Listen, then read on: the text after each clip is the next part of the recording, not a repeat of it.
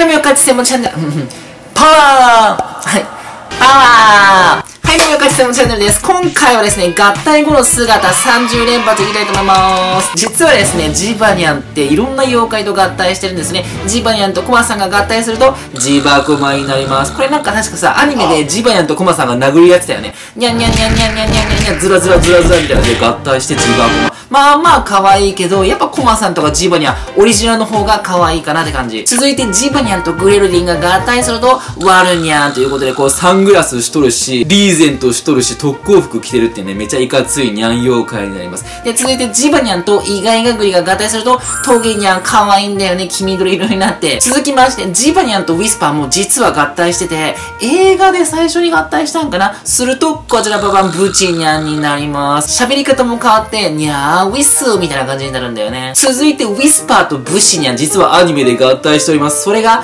こちら、ブシパー。これかなりレアケースですよね。顔とかさ、これ鎧が白くなってんだよね。かっこよくはないけど、なんか可愛さはなんかあるんだよね。続きまして、ウィスパー。これはですね、うんちくまとかひもじいとか、いろんな妖怪と合体するんやけど、それがこちらでございます。もうカオス。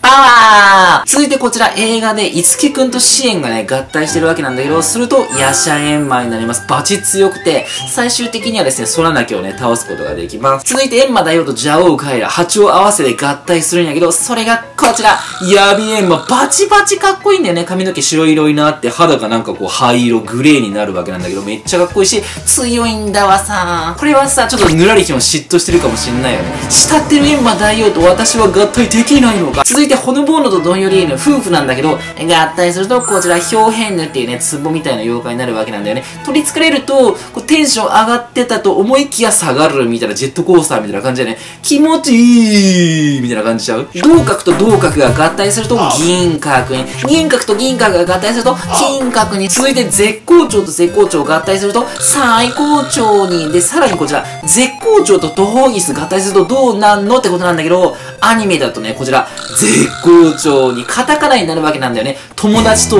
絶交してしまう最悪のケース。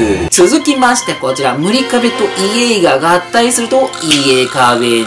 草食い男とメラメライオン合体すると、肉食い男いうことで、まあ、肉食系男子みたいな感じ。この辺はまあ、ゲームでの合成だけどね。さらに、キズナメコとキュン太郎合成すると、キズナースに。雲外鏡とサトリちゃんが合体すると、雲外三面鏡に。パワー。実はですね、ケータも合体してんだよね。ロボニャン F 型と。これ確かね、ワンチャンサイドとかでなったんちゃうかったっけ。ケータ F 型になります。これは映画なんだけど、ロボニャン F 型と、ジバニャンコマさん、フィニャン、ウサピョン合体するとですね、アルティメットロボニャンいうことで最強の姿に。裏飯とジガじいさん合成すると、パワー、プライドになります。ゲームの妖怪三国志ではね、ノルカとソルカ合体してラスボス、ノルカ、ソルカめっちゃ強い敵出てきます。こっからはね、カブトさん、鎧さんばっかりなんだけど、二人が合体すると、ゲンマ将軍に。カブトさんとうんちくま合体すると、カブトうんちくまさんみたいな、こう、うんちのところがカブトさんになってんだよね。で、カブトさんとウサピョン合体すると、カブトウサさん。カブトさんとコマジロウ合体すると、カブトコマジロウさん。カブトさんとカラクリ弁慶合体すると、カラクリ弁慶さん。なんかさ、目が合計4つになるような、そんなイメージだよね。で、続いてジバニャンと鎧さん合体すると、鎧ジバさん。コマさんと鎧さんが合体すると、鎧コマさん。なんか強そうな感じだよね。で、生ハゲと鎧さんが合体すると、鎧生ハゲさん。ラスト、ロボニャン F 型と鎧さんが合体すると、鎧ロボニャン F 型さんということでですね、いろんな足おるんや、みたいな感じでございました。以上、今回はここまでで最後までご視聴ありがとうございました。バイバイ。